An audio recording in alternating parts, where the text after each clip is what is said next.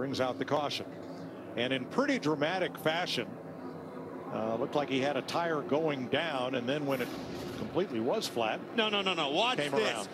Huge run on Suarez on the inside, goes into the course, tries to slide up in front of him. Car gets loose. Woo-hoo, into the wall it goes. And then it may be a tire flat or toe link bent. I don't know what it was. Come around and spun off a 4. But man, that car shot up the racetrack. We couldn't tell if it got into the wall, but obviously did. Damage to the right rear. Whether it cut the tire down or not, he come around and spun off a 4. Now watch his hands here. Yeah, he's sawing on it pretty hard. Makes the same slide Bubba Wallace did down into the chicane area that is used for the October Roval race, and then goes around. Well, the tire's not down.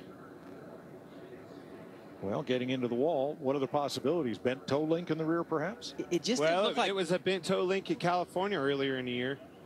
Yeah, it just didn't look like that hard of contact to me. And look, when we'll see here when they pull the tire off.